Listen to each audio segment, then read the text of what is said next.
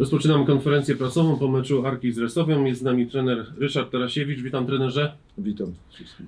Liczba widzów na dzisiejszym spotkaniu 3797 osób. Trenerze, gratulacje, debiut w Gdyni, udany, zwycięski.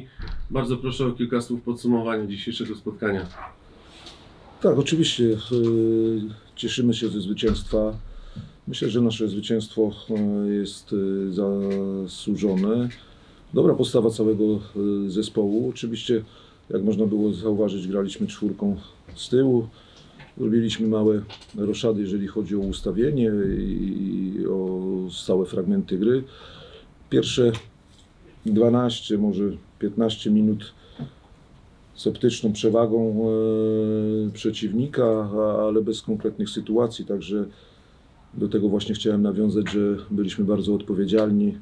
Następnie dwie bardzo ładne bramki, później kilka sytuacji, szkoda sytuacji Rosiego i Siemy, bo to były najbardziej dogodne, oprócz innych sytuacji, no ale nie przesadzajmy, no, można było szczelić 2-3 bramki więcej, ale wynik jest sprawiedliwy po dobrej grze mojego zespołu.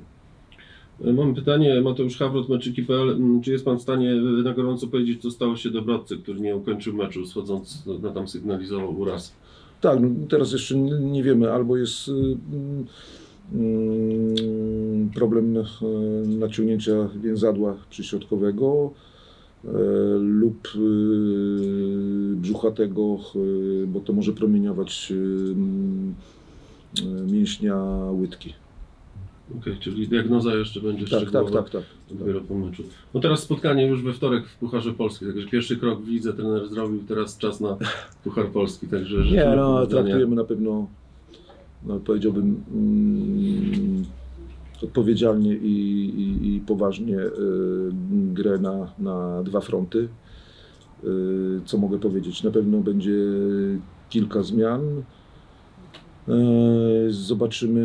Zobaczymy jeszcze jutro na treningu regeneracyjnym i wyrównawczym, jak to będzie wyglądało, ale muszę powiedzieć, że jedziemy po zwycięstwo i po awans do kolejnej rundy Pucharu Polski. Dziękuję, życzę powodzenia. Jest z nami trener Resowi, pan Dawid Kroczek. Witam, trenerze. Dzień dobry. Bardzo proszę o kilka słów podsumowania dzisiejszego spotkania. Zagraliśmy dzisiaj bardzo słabe spotkanie, aby nie powiedzieć beznadziejne, bo chyba to słowo też by było adekwatne do tego, co widzieliśmy na boisku. Nie możemy wygrać spotkania, jeżeli myślimy o tym, że tylko pierwsze 15 minut będzie zaliczało się do wyniku końcowego. Niestety po straceniu pierwszej bramki przestaliśmy funkcjonować jako drużyna. Popełnialiśmy mnóstwo błędów indywidualnych, które kosztowały nas utratę drugiego gola. Nawet jeżeli stwarzaliśmy te zagrożenie pod bramką Arki, nie potrafiliśmy tego w żaden sposób przekuć na stworzenie takiej lepszej sytuacji bramkowej. Nie potrafiliśmy wygrać pojedynku 1 na 1, nie potrafiliśmy przyjąć dobrze piłki, nie potrafiliśmy wyczuć, w którym momencie podać podanie tak, żeby przeciwnik miał utrudnione zadanie do odbioru.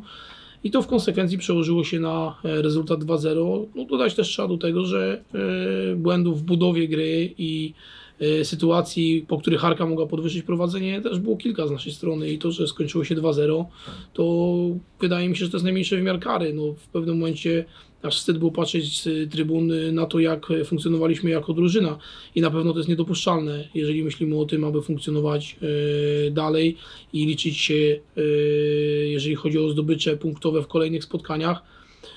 Jest trochę też takie rozczarowanie, bo ostatnie mecze, w szczególności z Sosnowcem, z Chrobrym, wyglądały bardzo przyzwoicie. Potem graliśmy z Miedzią, gdzie graliśmy w osłabieniu, ale wiadomo, że ta czerwona kartka też miała duży wpływ na przebieg całego spotkania. Ale nie przypuszczaliśmy takiego scenariusza, jaki widzieliśmy dzisiaj tutaj w Gdyni. No, to mówię, jest niedopuszczalne, jeżeli chodzi o taką grę. A dwa, no też bardzo ważnym jest to, że my w momencie, kiedy tracimy bramkę, czy jedną, czy drugą, no musimy mieć taki impuls do tego, żeby rzeczywiście próbować odrobić ten wynik. Czasem trzeba się zdenerwować na siebie, uderzyć ręką w stół i gonić, żeby zdobyć bramkę kontaktową, zdobyć bramkę, dążyć do tego remisu. To funkcjonowało w ostatnich meczach, a dzisiaj po prostu byliśmy bardzo tacy apatyczni, wycofani, schowani. obraz naszej gry to był obraz, uważam, bezsilności w tym spotkaniu i nie mamy tutaj się co wybielać. Trzeba ponieść za to po prostu odpowiedzialność.